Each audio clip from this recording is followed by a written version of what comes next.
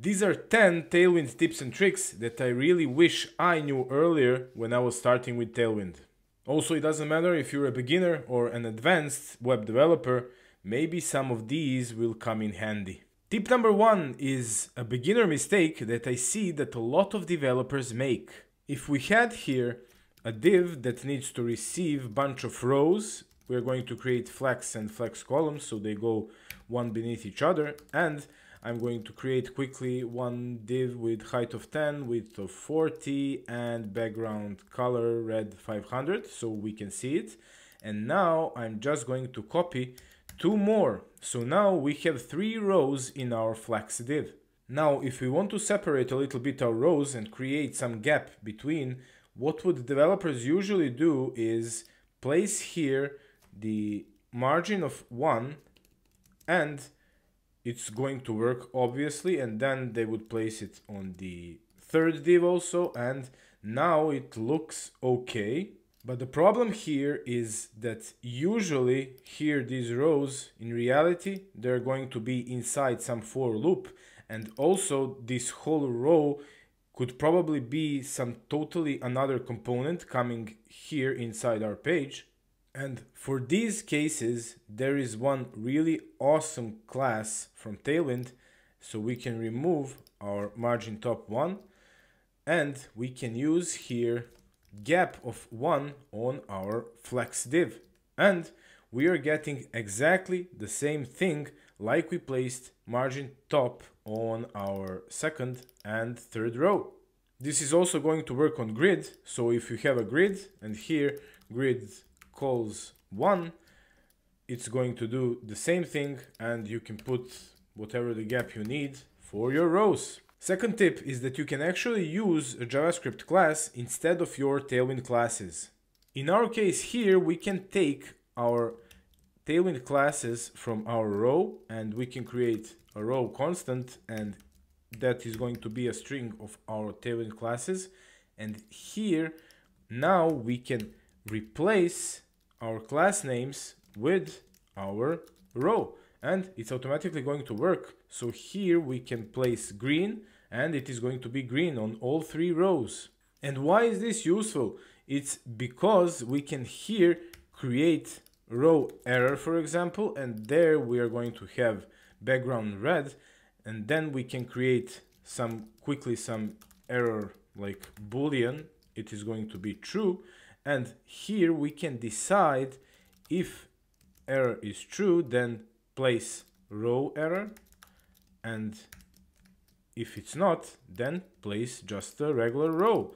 And now we have our classes changing depending on our boolean value. Tip number 3 is background opacity. So let's quickly remove here all these constants, and we are just going to leave 1 row like this, and we are going to write there something like test. And we have our test text here. Now if we place here opacity on our div, something like opacity 50 for example, you're going to see that our text here also is transparent, same like the div. And this one can be solved with one great feature from Tailwind. So here I'm going to remove our opacity 50, and after our background red 500, I'm going to place a slash, and then I'm just going to write 50. And this one gives us opacity only on the background, and as you can see, our test text is not transparent. It's totally visible. Tip number 4 is creating nice animations, especially for your buttons. So I have prepared a button here called Orc, and I'm just going to hit a couple of enters so you can see exactly which Tailwind classes I'm using. So we can start from here. And now we need to create nice hover animation when we get our mouse over the Orc button. So the solution I always use for my projects is that I put here the hover. First we need different color, so we are going to put green 600 instead of 700 so we can see the slight change when we get our mouse over, and then I'm going to put also the scaling. So we can put scale, for example, 125, and it's maybe too much. Let's put 105 just like this. Yes, this one is good, but it doesn't look very smooth. It's just when we get our mouse over, it's just instantly bigger, and that's it. We need to make it a little bit smoother and to look like a real animation. And for that, we are going to use animation classes by Tailwind. I'm going to create a third row, and here, first thing I'm going to use is ease in, which means like our animation is easing in for our button. Then I'm using transition, and I'm going to use the duration of 300, which is 300 milliseconds. And now, if we get our mouse over our button, you see how it looks so much smoother than it was before. You can use exactly the same thing for all other elements, so we can put here div instead of our button, and we can put to be like something really big, something like this. And now it's going to work also on our whole div. So look how nice it looks. You can use it for like some kind of sections or anything that is clickable to make it look really awesome. Fifth tip is really short but sweet. Here, if we have same height and same width, we can turn that one to size 40 instead of height 40 and width 40. So there is no need for two classes. If we check the IntelliSense, we see that width is 10 rem, and here also. But if we put it to size, we see that it's giving totally the same values for our width and height. So make your code neat and tidy. That's always a good tip. Tip number 6 is a package, and it's called ESLint plugin Tailwind CSS. You have probably seen that when I change the order of my classes, I have here a warning, and it's saying invalid Tailwind CSS class names order. So when I save, it's automatically reordering them how they should be ordered. Also, if you make a mistake and, for example, instead of rounded LG, you put a round LG, it is going to say that class name round LG is not a Tailwind CSS class. And it's really easy to install it on your project. If you check here my package.json, you see that I have ESLint plugin Tailwind CSS, and inside of my ESLint file, I have placed this plugin Tailwind CSS recommended, so that my Visual Studio is seeing this rule and warning me here about everything from this plugin. Also, you probably saw it in the last tip. Here it automatically changed my height and width inside the size 40. So it's really a valuable ally in your Tailwind journey. Tip number 7 is how to create your own custom colors for something like primary, secondary, or whatever color you need on your project.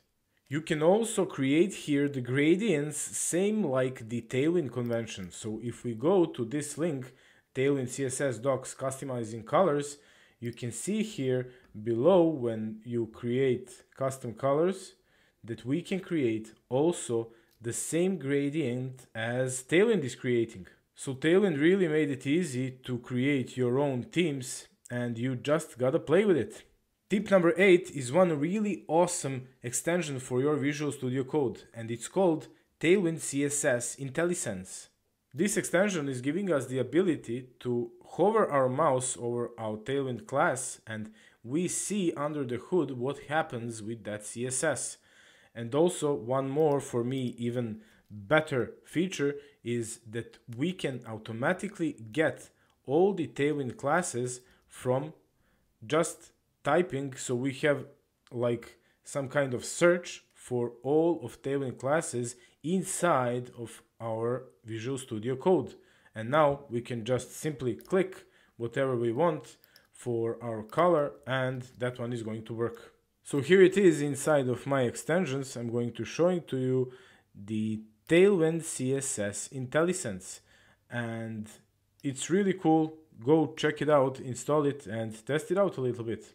Tip number 9 is one problem that is really common when you are working with Tailwind.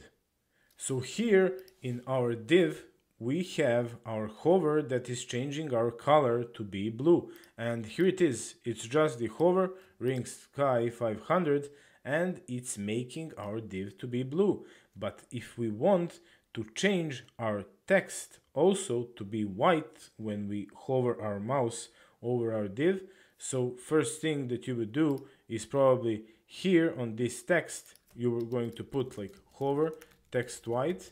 But the problem with this is that that one is going to work only if we hover our h3 tag here. So it's not working when we are hovering our div. So for this problem, we are going to use class name group. So here on our wrapper, we are going to place group, and then instead of hover text white here, we are going to place group hover like this, and then text white. So now when we hover over our div, we are changing also this one, the h3 tag, and we can place that same thing on our paragraph here, and it's also going to work for this. So we have everything wrapped up into one group, and based on our hover, we are changing our colors. And there are so many use cases for this group. If we check the documentation of Tailwind here, we see that they're even on hovering some rows, they're displaying something totally different based on that group. So here, if we check, they have a group edit, and on hover, item is becoming visible. And then they're changing some colors and doing different things only based on that group. I recommend you go to this page for the hover focus in other states and try out everything on some of your projects. And final tip is that you gotta use ShadCN UI library. It's totally built using Tailwind, and all the components that you import are your own. And if we check my components folder inside of my AI framework project, you can see that here in the UI, I have button, input, and text area, and mod toggle also. And all of these components came from ShadCN UI library. And if we check those components button here, for example, you can see that all the code is here. It's not imported from anywhere. It's on my project, and I pushed everything to GitHub, so it's my code. And as you can see, they're using Tailwind CSS only inside their components. There is no custom CSS, but they have that cool thing mixed with Tailwind merge that is enabling you to override Tailwind classes for their components. And if we check some of my components here, like this AI selector, for example, you can see that I'm placing my own class names inside their button. And it's totally valid. It's overriding the background and the text color and everything. And I'm doing some totally different style than it is in their library. Development time is so much faster with ShadCN. And here, if you check, they have so many awesome components that you can just take and put inside of your project. For like this avatar, for example, buttons are really great, calendar, and so many things that are really making your development much, much faster. I hope you like these tips, warriors. If you want more content like this, join the Horde, subscribe.